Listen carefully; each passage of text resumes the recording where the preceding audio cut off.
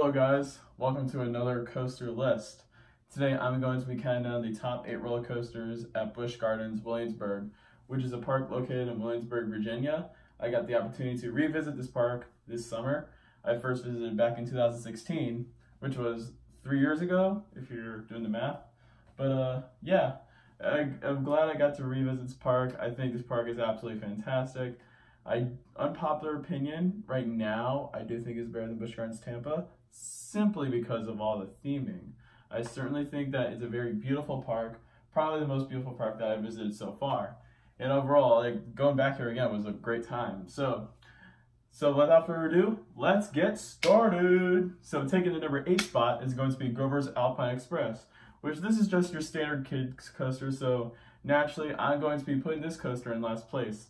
Though it was nice getting the credit, but honestly, if I had one day to go here, if it were just if this were my home park, I'd probably say pass on it because it's just a kiddie coaster. So, I mean, if you really need the credit, then I understand. But taking the number 7 spot is going to be Loch Ness Monster, which is an old Aero custom looper, which it was great getting to go back on this thing. I know that since 2016, they've changed the trains and they've added some effects, but the effects were turned off when I rode it, if you've seen a POV. And honestly, I was pretty let down by this ride, when I rode it again. I remember saying, from my experience in 2016, I remember saying it was butter smooth. I feel like it's now starting to show its age. I'm not sure if it's rougher because they've changed the trains or not. I don't know, but I definitely found some headbanging on this coaster, which I was pretty disappointed because I was like, ooh, nice. I feel like Loch Ness Monster is going to be one of those coasters where it's just going to surprise people, but still I got some headbanging, or maybe it's because, I had a different perspective back in 2016. But overall, I still enjoyed Loch Ness Monster, but honestly, I was a little bit let down by it. Though I do think they should never remove it because it is a true classic. When you just see those interlocking loops, you're going to be in for something special. And it's a very iconic roller coaster too. I think it's an Ace Coaster landmark. I'm not sure. Someone comment below if it is an Ace Coaster landmark. But yeah, overall, I think Loch Ness Monster is a pretty awesome ride. Very long. I do like how it's a long ride. And I do think it is better than Anaconda at King's Dominion. But yeah, Loch Ness Monster, definitely a good coaster in the park, but it just wasn't my favorite.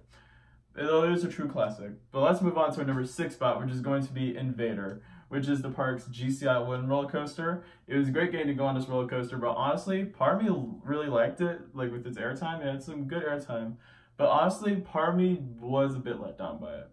I definitely think I've probably never gotten more stable on a GCI than Invader. Towards my first ride in that last Helix, my restraint really went down really hard. It was that good. But I definitely think of the GCIs I've done, it is the smoothest GCI. I mean, I think of the GCIs I've done, is it the newest? Yeah, it is the newest I've done. Yeah, and I think, this is the latest GCI. Yeah, because, let's see here. I've done, Wildcat 96, Gwazi 99, Roar 98, yeah, 98, Lightning Racer 2000, Thunderhead 2000, White Lane 2013. Yeah, newest GCI I've done. Sorry if you were but anyway, Invader is overall a great roller coaster.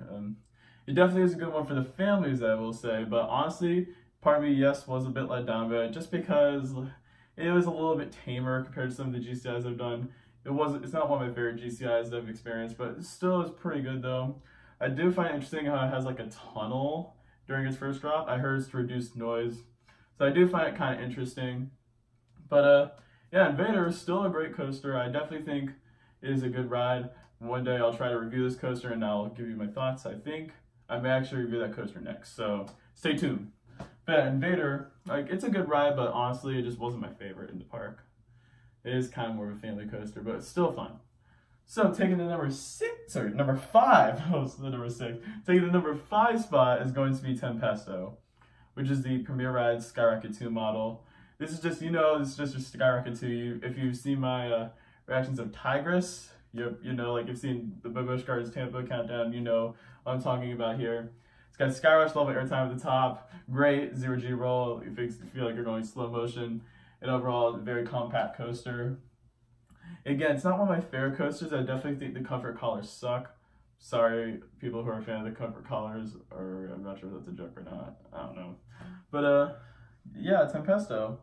Overall, I do think it's a very still I do enjoy Skaka too. I do think people are like over hating on these things. I don't hate these coasters. I do really like them. Like they're compact, they're intense, they're smooth. But Tempesto, like I don't know, it's just not my favorite attraction out there. Sorry, Hunter. But yeah, overall I do think it's still a good coaster. I definitely think it has a very great plaza. Probably a better plaza than Tigris. But even though I do think Tigris is the prettier coaster and the better ride overall, simply because there's onboard audio in the station. With Tigris, Tempesto doesn't really have onboard audio in the station. But or audio like station. I don't know what I'm saying right now. There's no onboard audio on either coaster. I don't know what I'm saying. But overall, I do think Tempesto is a great coaster. And let's move on to our number 4 spot next, which is going to be Griffon, which is the park's dive coaster. And I have done one of these dive coasters before. Again, I've done SheiKra, which is at one of my home parks, Busch Gardens, Tampa. And I do really like these B&M dive coasters. I think they're fantastic rides. I do feel like Griffon, like SheiKra, I do feel like Griffon is kind of a one-trick pony. I feel like you just ride for the gimmick, that's about it. But I definitely think I feel like the rest of the ride definitely is an added package. Like you've got the second drop, you got 2 elements. Like can't complain about that. But then you also have got got a splashdown, but honestly like you can't really even get really close to the splashdown, so that kind of ruins it, like if you're just watching the coaster. But overall, I do think it's a very pretty coaster, and I definitely enjoyed riding Griffon again. It was definitely fun. I definitely do think it is smoother than SheiKra, even though I do think SheiKra is the better ride because SheiKra has the tunnel dive. Griffon doesn't really have a tunnel dive. But overall, still enjoyable ride. Fantastic first drop, and that's about it. So let's move on to our number 3 spot, which coming in number 3 I was genuinely surprised by this coaster. We're just taking the number 3 spot. That's going to be Verbolten. I was very surprised by riding Verbolten again. If you know me, like, kind of, I'd say one of my home parks, Universal. I consider all Orlando parks being home parks. So yeah, Universal, which is one of my home parks, has the Hagrid's Motorbike Adventure, which I waited 3.5 hours to ride that. And yeah, like if you see my vlog, you know what I'm talking about. And I feel like Verbolten's very similar in that, although I do think Verbolten's better in a way. Like I was genuinely surprised by riding Verbolten again. I remember riding in 2016, and I was like, great ride, but that was rough. I remember saying that. But riding it again, it was nowhere near as rough as from what I remembered. I definitely think it was way more intense than I was expecting. I remember thinking I blacked out on my rides, like Helix, like that was insane. And then of course, spoiler alert, it has a free fall drop, like you know what I'm talking about. And then it has of course 2 great launches. I definitely also love how it gives tribute to the Big Bad Wolf roller coaster, which I never rode Big Bad Wolf, but I know a lot of people who are fans of the Big Bad Wolf miss that coaster. So I'm glad Verbolten at least gives some tribute, like towards the end of the ride, how it has the same path as the path that Big Bad Wolf took. So I'm glad it still has tribute to that. And I definitely think it's probably the best themed roller coaster at Busch Gardens, Williamsburg. And overall, I definitely think it's a fantastic roller coaster, and I was genuinely surprised by riding it again in 2019. So let's move on to our top 2. And let me tell you, before I talk about these top 2, like Busch Gardens Tampa, these next 2 are very close to each other, in my opinion. Like, I still kind of debate which one I prefer, like this or that. But I do have my conclusions set. So, taking the number 2 spot, Micah from Coaster Frenzy. Please do not, like, start a riot towards me. I have Alpengeist at number 2. I know Micah, I know you think it's the best ride at Busch Gardens, Williamsburg. And I do respect that. But, I mean, this coaster, like, I still, like, absolutely love Alpengeist. This coaster was awesome, and it's definitely like much better than people are saying it is. I know Taylor thinks it's super rough, but honestly, I disagree. Sure, there might be some shaking that occurs, but honestly, like it's not the most noticeable shakiness on a roller coaster. Like honestly, Taylor, like he thinks that Cobra Roll is just trash. Honestly, I think it's the best part of the ride. I think that Cobra Roll is very whippy, snappy. If you see my POV in Alpengeist, you know what I'm talking about. I'm just like, oh my gosh, doing that Cobra Roll, like it's an incredible moment. I definitely think there's one part of the ride that I don't like, which is the transition to the mid-course. There's just so much head banging during that part. But then I also like how it uses the terrain to its advantage. It is the world's tallest B&M inverted roller coaster, so I really like that. And I do like the ending where you kind of like gliding through that snow. I really like the theming on the coaster too. And yeah, I do think Geist is a very enjoyable roller coaster. One of my personal favorite B&M roller coasters.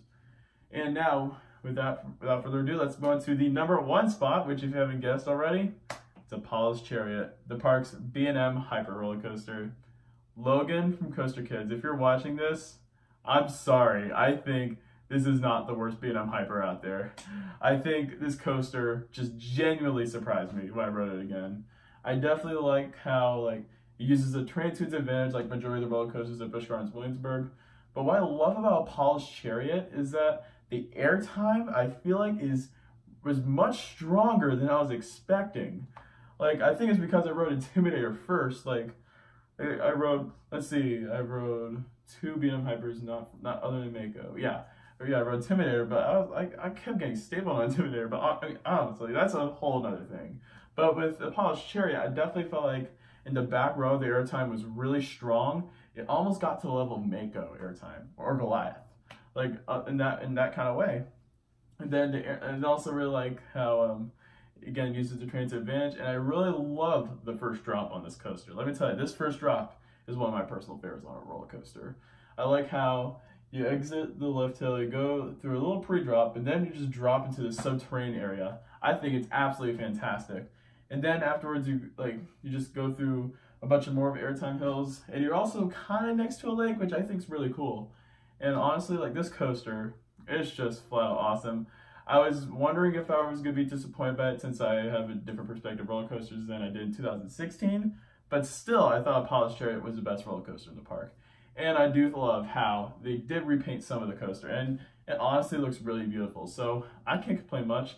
And I remember riding in 2016, I remember it having a rattle in 2016, but riding it this time, I didn't feel much of a rattle. I don't know, I felt like Apollo's Chariot was running better in 2019 than it was in 2016.